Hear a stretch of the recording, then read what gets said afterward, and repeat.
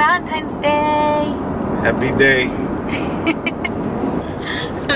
What's up, guys? Happy Valentine's Day. I know that you guys won't be watching it on Valentine's Day, but that's what today is, so happy Valentine's Day. Matt and I are going to go to breakfast with my parents, so that's gonna be nice. And then how romantic. well, you're gonna cook me dinner tonight, so oh, that's romantic. And then news to me.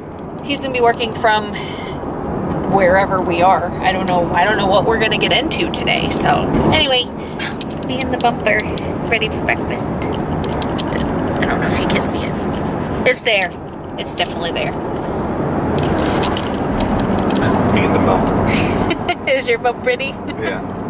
My bump's ready. So right now we are waiting on PREWORKOUT Electric Company to see if we how many poles we need put in and what kind of electrical we actually need placed before our electrician comes in and actually starts his work or gives his quote. So we're trying to orchestrate all of that. So the electrician's coming today, PREWORKOUT is coming like literally any time, so I just keep looking like, nah, they're coming. But yeah, that's we're hoping for some good news, because there's a potential that we might have to have 2 poles or might have to dig down for a good ways. So we're trying to just reduce the pain as much as possible. Yeah, total cost, we'll see. It's gonna be expensive either way. The other thing that we're doing today is digging some holes. So I'm gonna try to knock out a few more holes. If I feel that's too tiring, then I'm gonna go clear some property. But that's not helping the house, it's just easier work. No. There's a van. You're just gonna do holes. That van's not for us. Nope. Dang! Just do holes? Yeah. Alright. Only house stuff, I can help. Here. Bring me the dogs. Let the dogs out. Brady's just gonna bark. Brady, come on! Brady, come on! Good boy! Go, Buzz! Go! Go! Yay! Don't drop your toy. Don't drop it. Don't. It's just me another dog video. Mm-hmm. Yeah. Yeah, so there's 2 options that we have. We can either go directly off the pole that's on the other side of the property. Oh, we can? Yes, but we have to, basically they drop a line down for us after they put a transformer up there. So they'll put a transformer up there. What that does is basically, they just put a meter loop on that side, which will then give us 120, or I mean basically the voltage that we need. It kind of steps it down. And so from there, we can trench it ourselves, which we're probably going to do. We're going to get a rock saw. So, and there's another company that I was looking at. He does it for almost nothing, so we may go that route, or we may save that money and put it somewhere else and just rent a rock saw. I have a guy that already rents rock saws too at Wimberley. That's one option, which then we'd have to trench all the way to the house, which is fine. It's a football field size of trenching. It's very doable, and actually ends up saving money in certain regards. Yeah, so it saves money in a way. It also saves trees, because the other way we'd actually run a line all the way down where we drive in every day. And so it'd be a line with poles right where our driveway is. And we'd have to cut all the trees in a straight line to make sure it's clear on 10 feet on each side. So yeah, we'd have to cut all those trees. And so it's a good amount of trees down. We have to cut like a lot of trees down if we do that. So we're getting the estimates for both. So whether they just put a transformer up or they put a transformer and a overhead line that goes most of the way. Either way, we still have to trench some. But it'd be a lot, like we can trench by hand if it's the overhead one. But more than likely, we're just going to have to trench all the way from that pole over there. But if you think about that, where does the driveway run? It runs in between those two, so we're going to have to cut the driveway up a little bit. Just a little line. So it's going to be the first option, what it sounds like. Well, we're going to have to cut through the driveway a little bit. So we'll have to do, like, cut through the driveway, put the electric in, and jeez, and basically patch it the same day. So, which is very doable. It's all doable. It only takes a couple hours to trench that whole distance, like maybe 2 or 3 hours. It's taken you like 2 weeks to do that? By hand. So then you can do the rest of that one with the trench. Right, yeah. I can finish out the rest. So we have a plan for everything. We're just waiting on estimates to make the final decision. How long will those take? A week or so. But we can do other stuff in the meantime. Yeah. Okay. We can't put the containers in because I need that decision before I can trench, because I want the panels, which I'll ask you this here in a little bit. I think I want the panels on the far side of the house. In other words, or like kind of on the back, or maybe on the back corner side. We'll figure that out. But what I can do is, instead of trenching all the way around, I can just trench directly through. So the more direct we can get, the less copper wire we'll have to buy, in a sense. So yeah, so that's our life right now. We're still in the dirt, but progress. Do you have any idea how much it'll be? I know it's under 10,000.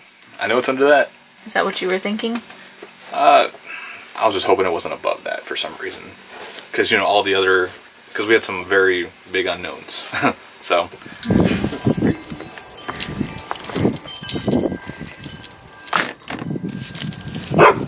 Tell me.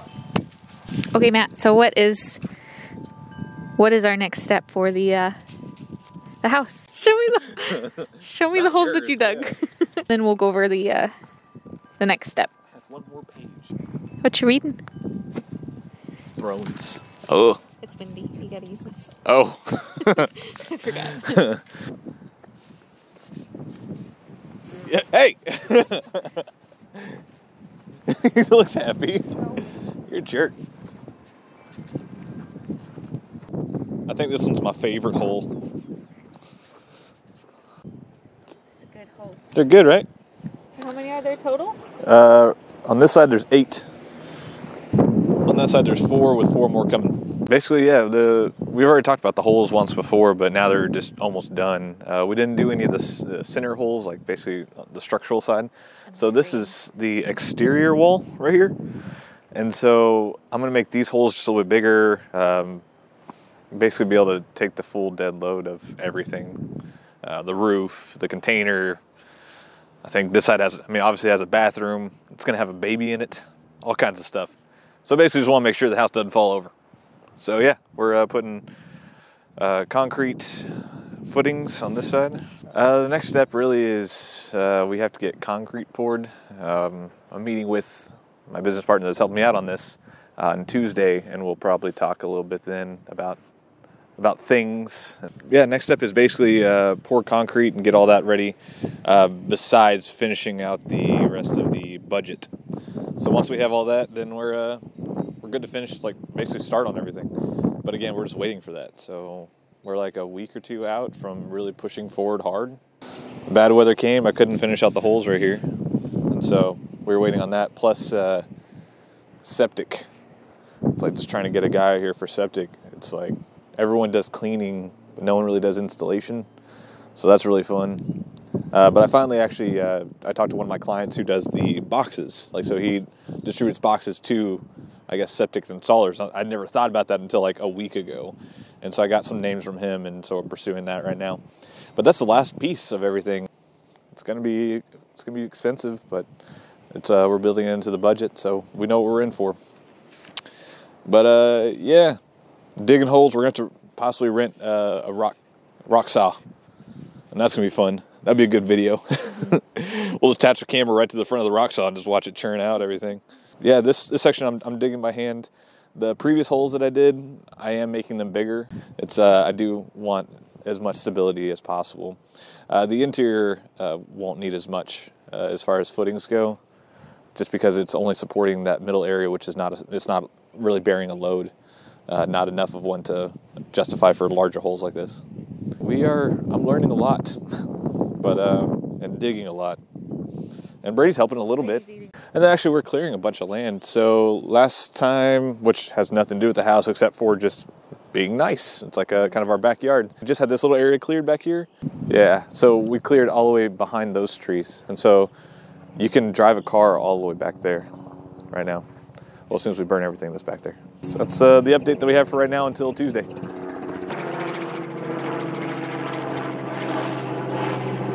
Well, thanks for watching, guys, and hope you learned something, because I didn't. But yeah, these are the new holes. This is what's happening, and hoping a lot comes from the next 2 weeks.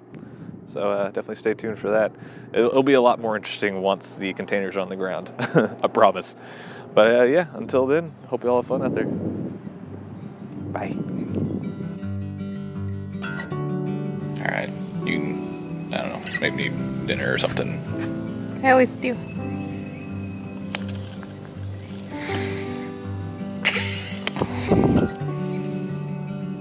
That's the last thing food sees. Just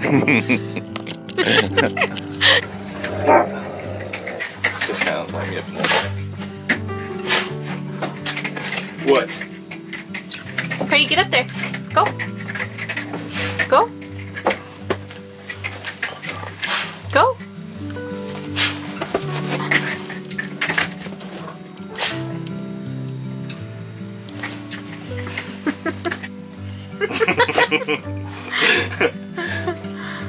Oh. I know. Which one is it? Brady. Brady. Brady. All right. Trees. Trees. Line. So. What?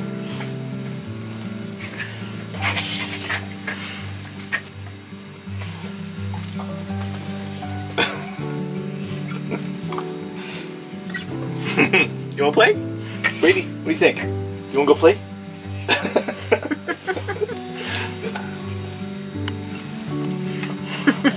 Give it back to him.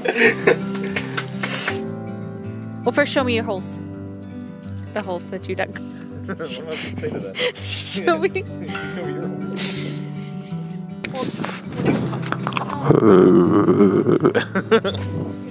Do it.